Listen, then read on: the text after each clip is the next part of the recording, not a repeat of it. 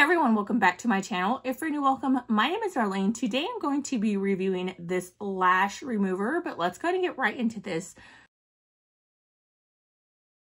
It is by that brand right there. And it is a lash remover for cluster and individual and strip lashes. I do have these lashes on right now.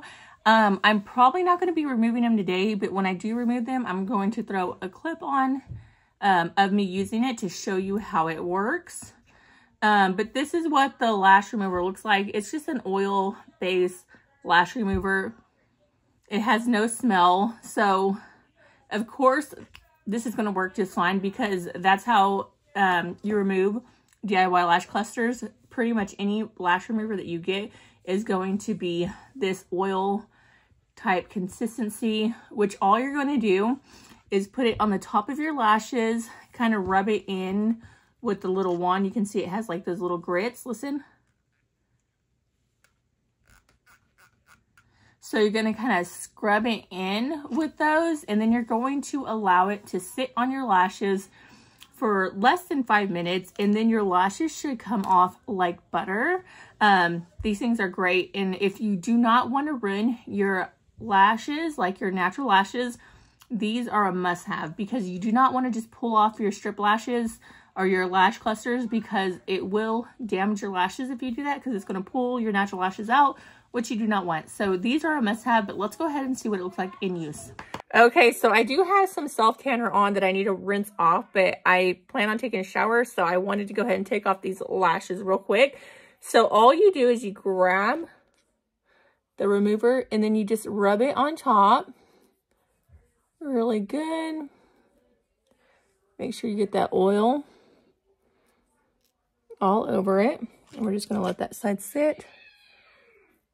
And the same with this side.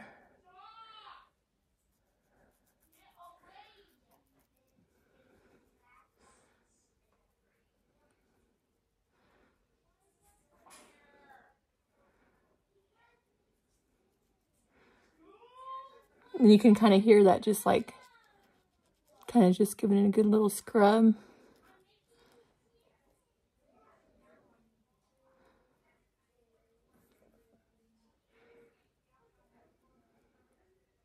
Then I'm going to let that sit for a few seconds. I'm going to show you what to do next. So as you can see, when I go like that, you can kind of see the lashes already kind of coming off of it. So they're not falling off just yet. Well, this one is. I'm just barely even pulling.